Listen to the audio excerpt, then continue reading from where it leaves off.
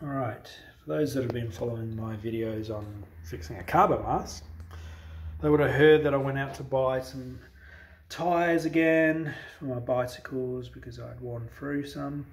And I figured I'd give it a quick review for those who are into road cycling, I suppose.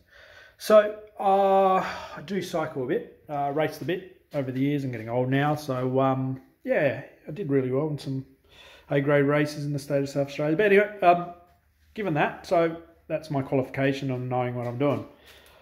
Traditionally, over the years, probably longer than some guys that have been cycling are alive these days, I've been riding that.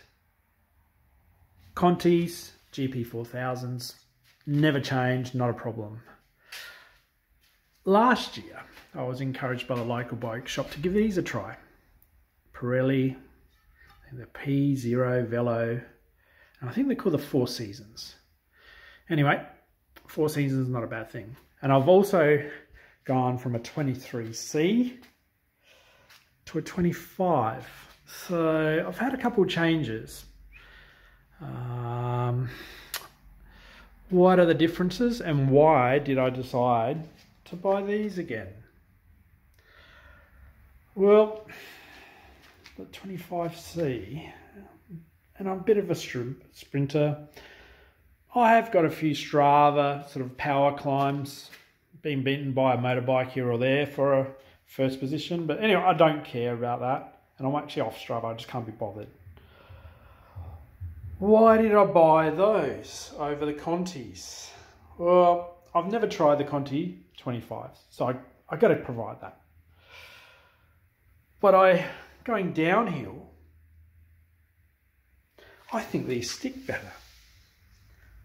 And you say, well, what qualifies you on downhill? On Strava, down Montecute and things like that, I think I'm still in the top 10. Down a corner that, it's called the Graveyard, a series of corners.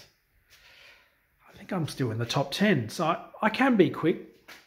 And although these days I'm a little slow because I took a corner at 70 k's an hour and didn't make it. So now I ride a lot slower than I used to. What are the differences? Well, this thing sticks. Sticks more than the Conti.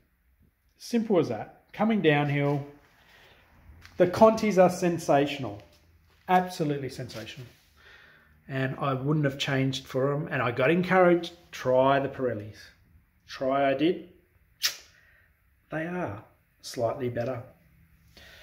So ride on the 25s, great. Wear and tear, well, this is how the Contis work. When you start getting punches on these Contis, I mean punches, not, you know, a nail just so happens to go through the side wall. When you start getting punches from wear and tear on the Conti 4000, it's time to get a new one. So you get your first general run-of-the-mill puncher, just swap it because it's time. That's how they work. The Pirellis work exactly the same. I've had one puncher, almost 9,000 k's on them. I bought them in August. I ride the hills a lot on them. I've worn them right down to the fibres.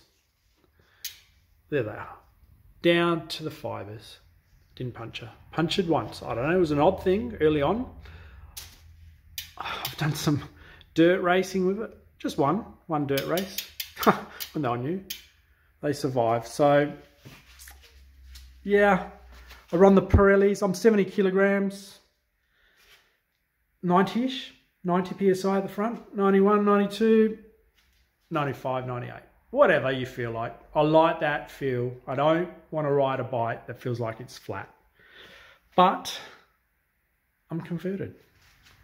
I'm converted over to these because they're so damn good. So try the Four Seasons. Maybe try it instead of that. And let your emotions decide which one you want.